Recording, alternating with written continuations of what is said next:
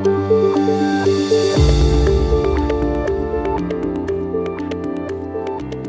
2023, I outlined the trajectory for the fifth industrial revolution, beginning in 2024 with its familiarization and experimentation phase, focusing on understanding AI's potential to redefine industries, work and society.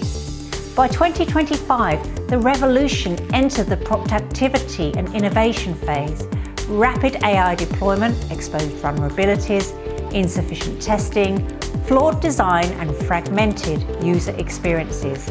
A global recalibration is now essential. 2026 marks the rise of Phase 3, risk management and human-centered integration.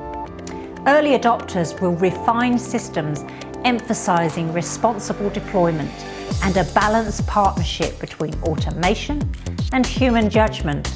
Training, ethical governance, and process automation will become central as organizations realize that lasting innovation requires both technological excellence and human insight.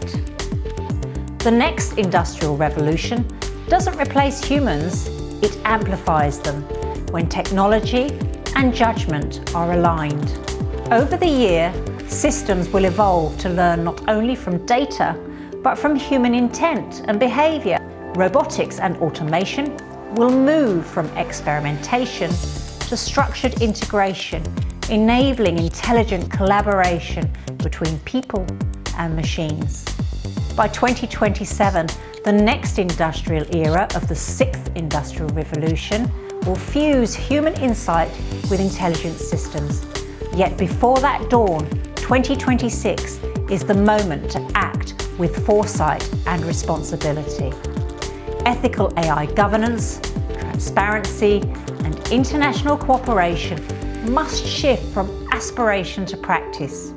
Choices about design, deployment, and oversight will determine whether technology enhances humanity or undermines it.